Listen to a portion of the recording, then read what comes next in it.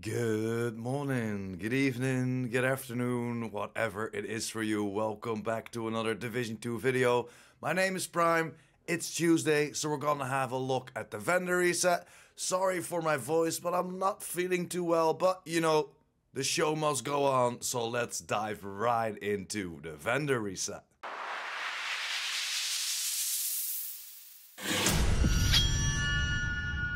Starting with the countdown vendor, we can find the baker's dozen, the point man, and yes, the gift is for sale here. And look at this. This is the must buy of the week. 5.9% critical hit chance already on there, so you can go for some headshot damage or critical hit damage, and then you only have to optimize the weapon damage to get this to god roll. This is the best buy I've seen in a very long time, as this is also a DZ exclusive. I will buy at least one or two to make one with critical hit damage and headshot damage, but if you want to make more builds with this, buy a couple of them. It's definitely worth it. Point man, not really worth it in my opinion. Baker's dozen is too low to pick up as well. And there we are at the White House, and in my opinion, not really worth it. Maybe you can go for the Grown. Great, this is the newest addition as a named weapon to the game, and you only have to buy 20, or you only have to donate 20 to your expertise system to get this proficient. So if you have a lot of in-game money and you wanna push your proficiency level higher, buy a few of those and donate them in your expertise system.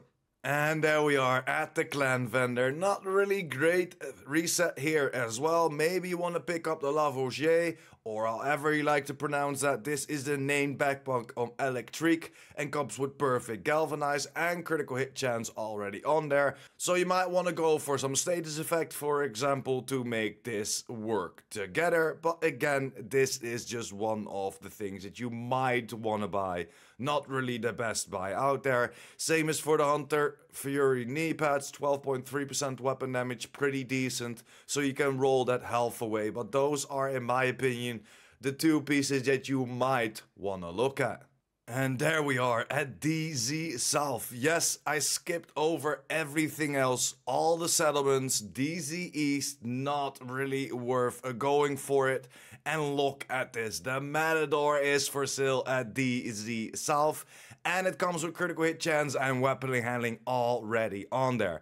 So if you have the DZ points for it, if you're looking for that perfect adrenaline rush with that critical hit chance on it, definitely go for it. Dive into the DZs, get your credits up, or of course, buy it if you already have those credits. This is a perfect backpack, if you ask me. Yes, it's gonna set you back a little bit in optimization because the weapon damage isn't that high, but this is again a DZ exclusive, and again one of the must buys this week. And then for DZ West, we have the Virginian, again a DZ exclusive. This comes with perfect boomerang on there, but it isn't really a great buy. I just wanted to show you that this is for sale as well, but in my opinion, just look for it in the DZs or wait until it gets popped in for another buy in the vendor reset, or of course get lucky from named caches, as the core attributes and the normal attribute isn't really what you're looking for. And there we are at Roy in New York, the last vendor, and again not really worth traveling for. So it is a pretty quick and easy vendor reset, and there are a few things that you must buy. Of course, there are not really that much things, but the things that are here are so worth it, even going for DZ credits, or of course for those countdown requisition points. And what we might see tomorrow at Cassie, but normally we only see the first two pieces at Cassie, so hopefully the gift will be at Cassie tomorrow as well, so we can buy it with in-game money instead of the countdown requisition points. Although, just play 2 countdowns and you have enough points to buy that gift. That's it for me today. Thank you very much for sticking until the end. If you're still here, you are a freaking legend. Make sure to hit that like button.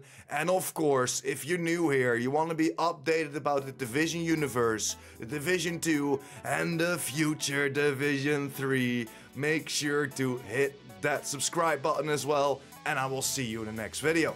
PurePrime out.